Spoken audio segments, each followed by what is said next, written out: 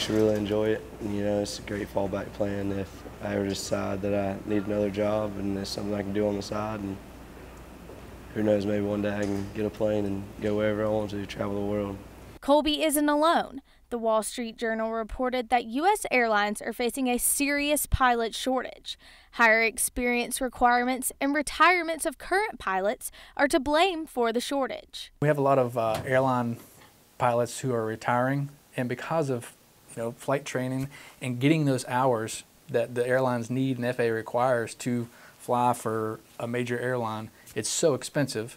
There's not a whole lot of pilots in the pipeline coming through. So it's good for guys who are already have their commercial licenses and have the hours. I mean, the jobs are going to be there. If you want to become a commercial pilot, you must have 250 hours of flight time. There is now talk of new federal mandates that would require a total of 1,500 hours to become a commercial pilot. That is 6 times the current requirement. But with this abundance of available jobs, the extra flight time may be worth it. If I didn't have another job, I could train people to fly. Once I started doing that, I could get enough hours to become a commercial pilot. It could be definitely a backup job.